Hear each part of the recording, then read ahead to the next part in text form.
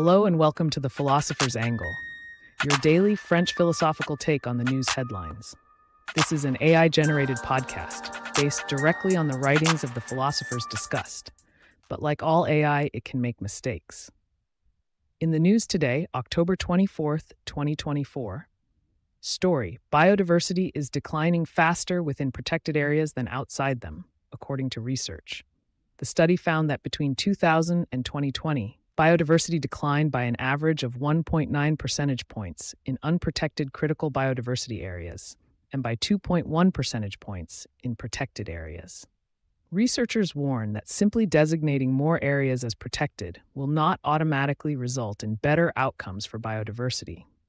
Protected areas are often designed to preserve specific species rather than entire ecosystems, and may have already been degraded before protection.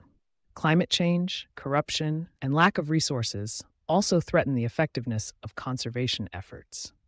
Commentary inspired by the writings of Bruno Latour, The Paradox of Protection: Why Safeguarding Nature May Be a Self-Defeating Effort.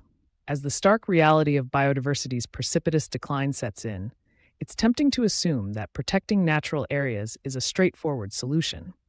But what if our very attempts to safeguard nature are, in fact, hastening its demise? Recent research reveals a jarring paradox. Biodiversity is dwindling faster within protected areas than outside them. This finding should prompt us to re-examine the underlying assumptions of conservation efforts and confront the limitations of human intervention. According to Bruno Latour, we have never truly been modern. Our existence has always been inextricably entangled with the natural world. The notion that humans can control and protect nature through legislative measures is a fiction born from a centuries-long process of purification, which artificially separates society from nature. This distinction is not a given, but rather a product of human ingenuity aimed at creating a clear boundary between the two. However, as Latour incisively observes in We Have Never Been Modern, humans are not exterior to nature.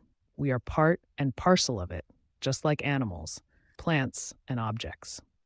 This realization should lead us to rethink our conservation strategies, which often focus on preserving specific species or ecosystems rather than acknowledging the intricate web of relationships between humans and non-humans.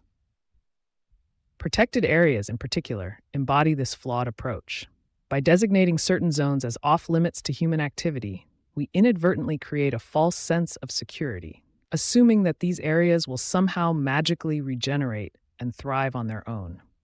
But the truth is that many protected areas have already been degraded before protection, and climate change, corruption, and lack of resources continue to erode their effectiveness. The paradox is particularly striking in protected areas, which serve as a microcosm for the broader challenges facing conservation efforts. By treating these areas as separate entities, we neglect the complex interactions between humans and non-humans that shape these ecosystems. This oversight can lead to unintended consequences, such as disrupting delicate balances within the ecosystem or even creating new environmental problems.